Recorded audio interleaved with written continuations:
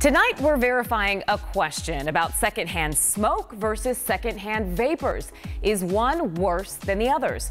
Team 12's Kevin Kennedy explains the differences and shows us why breathing in either is not the healthiest option. The question seems simple, but the answer is a bit more complicated. Secondhand smoke or vapors? We verify which one is worse for you while learning both come with a risk. We've all breathed it in.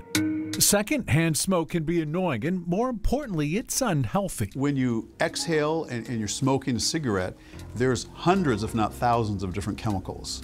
At least 70 of them are carcinogenic. But is this smoke more or less harmful than the vapors from e-cigarettes? Most likely, e-cigarette aerosol is less harmful than cigarette smoke. Our expert is Irina Stepanov. Her research team studies cigarettes and e-cigarettes and their effects on health. Both are packed with toxic chemicals, but when it comes to e-cigs, it contains much fewer toxicants, and those that are present usually are at much lower. So we can verify that e-cigarette smoke is most likely less harmful than cigarette smoke. But because vaping products are relatively new, it will take time to better understand what are health risks of e-cigarettes.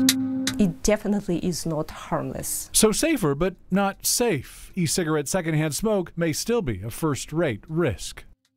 Researchers are still studying the long-term effects of e-cigarette vapors. Our expert says it's best to avoid exposure. Kevin Kennedy, 12 News at 10.